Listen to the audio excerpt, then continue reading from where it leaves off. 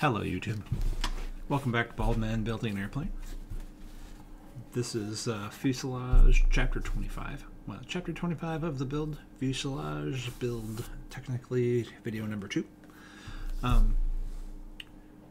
This video is in, as my daughter would probably call it, mega speed. She likes the word mega. Since a lot of this prep work is both tedious, boring, and also likely going to be repeated, I have doubled the speed again over top of the normal speed of the time lapse. Yeah, so to follow up on the video, or the last video, 62 hours. 62 hours went into the chapters 25, 26 that I worked through, and then subsequently had to tear all back apart.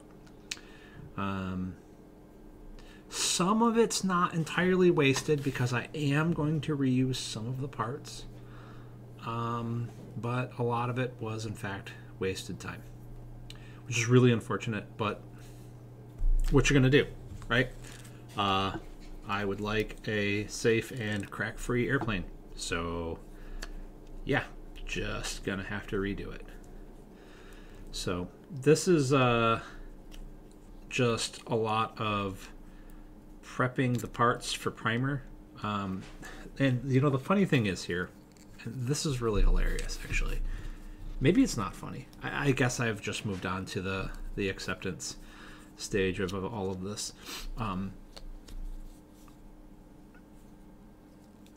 I am priming a lot of these pieces because many of them had, or I decided to prime almost the entire structure of the fuselage because of a couple of reasons. Number one, there were laser score marks on a lot of the parts, or there were places where someone had taken a grinder to the part, or like a grinding wheel or something like that to the part, just sort of like knock off the sort of laser, you know, like the molten metal that did splash back on it.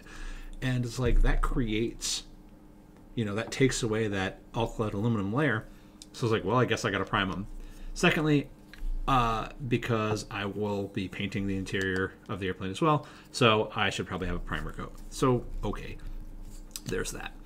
But yeah, so I did a bunch of prep, and I then primed these parts.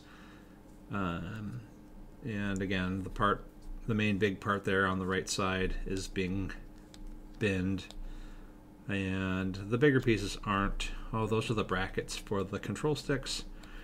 And then these are the brackets that hold the rear spars. And I'm taking some time on them because I had not run the paint gun for a while.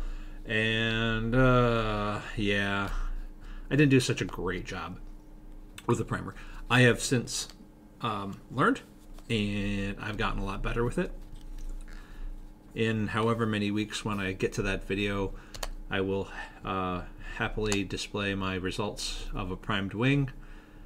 And it's not perfect, but you know, if it's got a little bit of texture, that's somewhat okay with me, because I'm going to knock it down to nothing before I put a final, you know, top coat on it. But there were no drips, right? So what I was doing with a sandpaper on some of these parts was eliminating,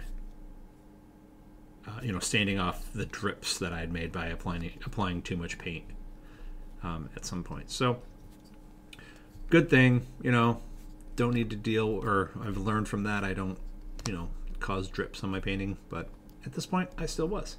So this whole process of building an airplane is an educational process, and it's really awesome despite the crap that you go through. So yeah, I like learning things. That's why I got my pilot's license. So yeah, this whole assembly that I've just put together and riveted, it gets torn apart.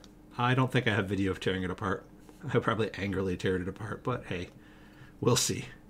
So that's it for this one. Come back next time. I think I'm going to start work on the spar in the next video. So we'll see you then. Bye.